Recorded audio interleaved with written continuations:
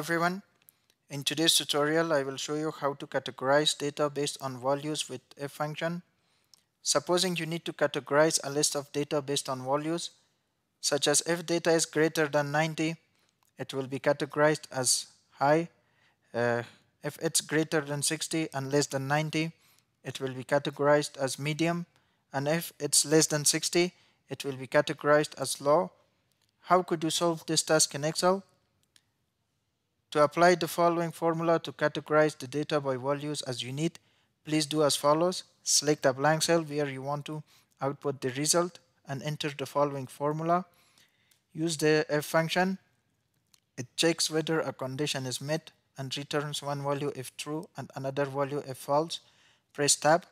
For the logical test, select cell E2 greater than 90, comma, for the value if true, inside double quotation, type high, double quotation, comma, for the value if false, use another if function.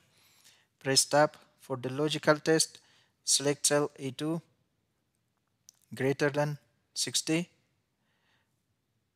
comma, for the value if true, inside double quotation, type medium, double quotation, comma, and we do not need to specify our third range, as it will be calculated directly after the first two result is turned false. So inside double quotation, type low, double quotation, close the bracket, again close the bracket for the first if function, press enter, select the formula cell and drag the autofill handle down to the cells to fill the formula, and the data has been categorized as you can see.